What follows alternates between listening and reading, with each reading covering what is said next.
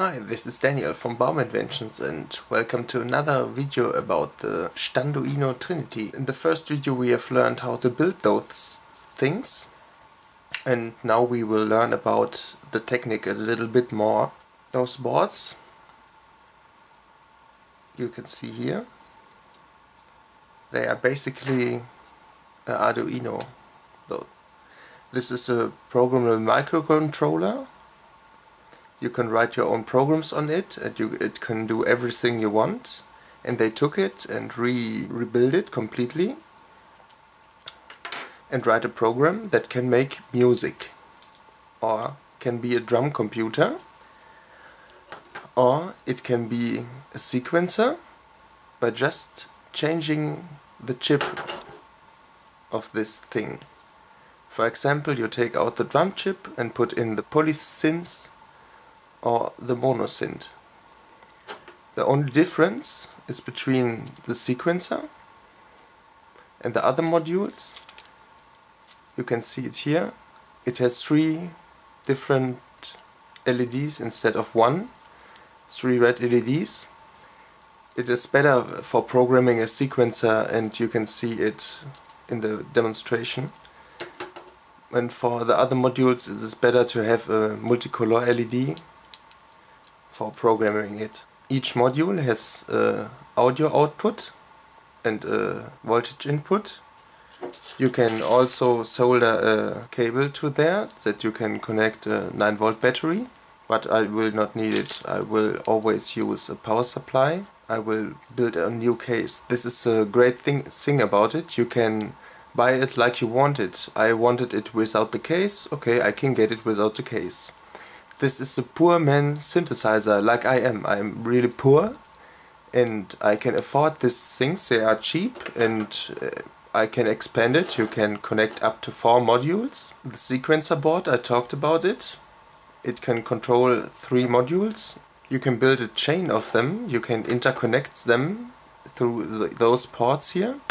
It goes in this direction. If you interconnect them, they share the power and the sound, and they communicate through MIDI.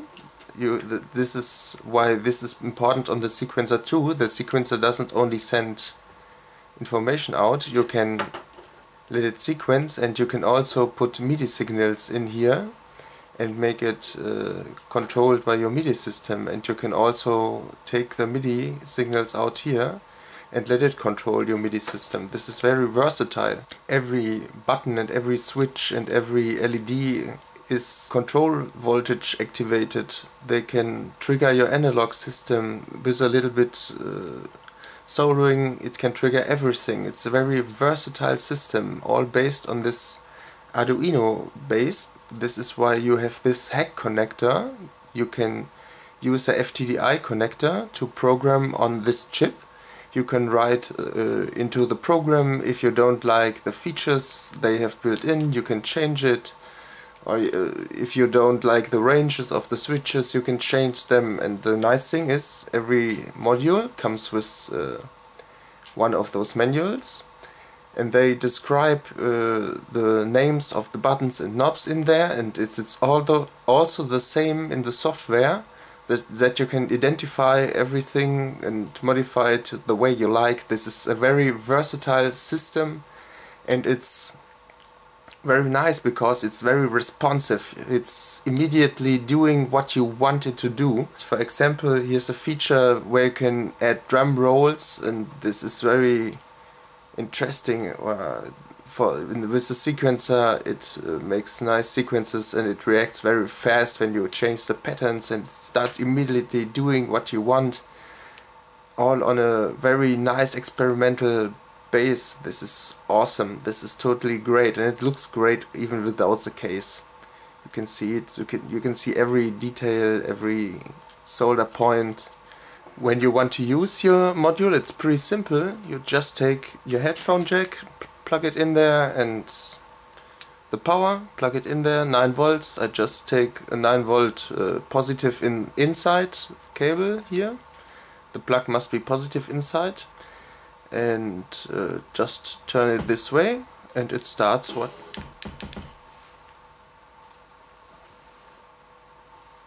you can immediately, this is a drum module, you can immediately start playing it. I have several sets, you can change the sets.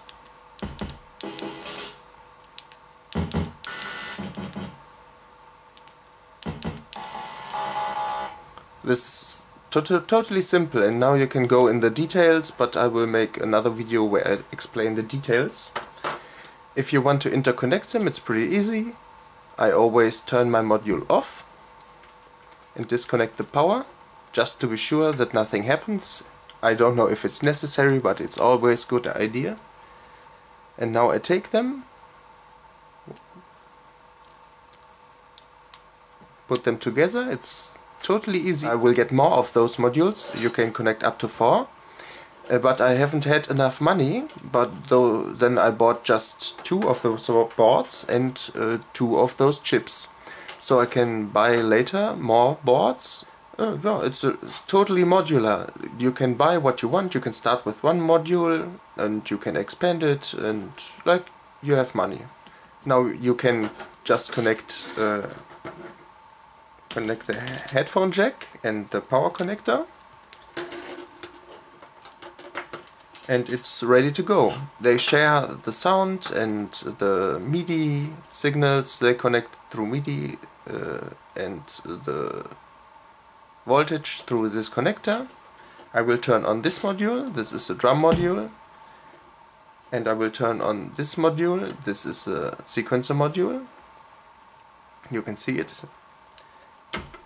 Now you hear the drum sounds. And I can also play the drum sounds through this module. It's controlled here through MIDI. It's very nice. And the natural thing of a sequencer is it can sequence things. So we can start a sequence here, the sounds.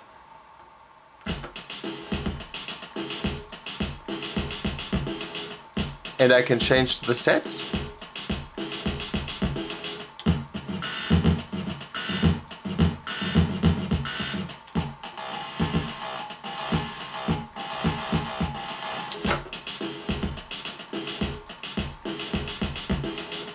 I can also add swing to this module here.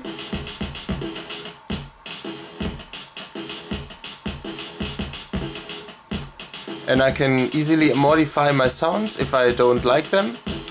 For example, this snare drum.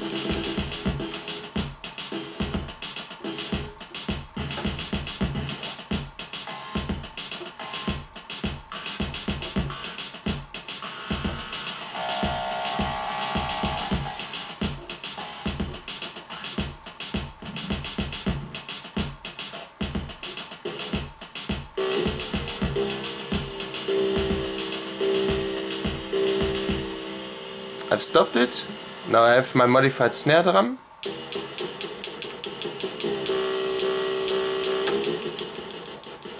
This is what I mean fast.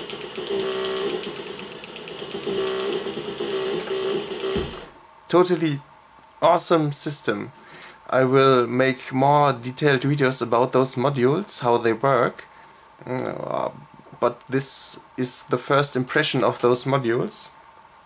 This is totally awesome. Wait until you will hear the mono synths. This is awesome synthesis. This is a FM synthesizer, and this is totally awesome.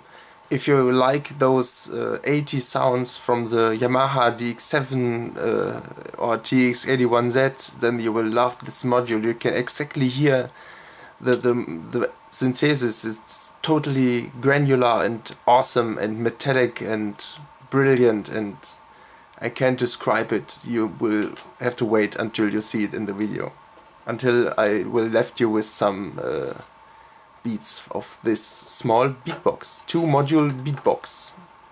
All links you will find in the description under this YouTube video, and until then I can say nothing more than try those things. They are awesome. They are pretty awesome.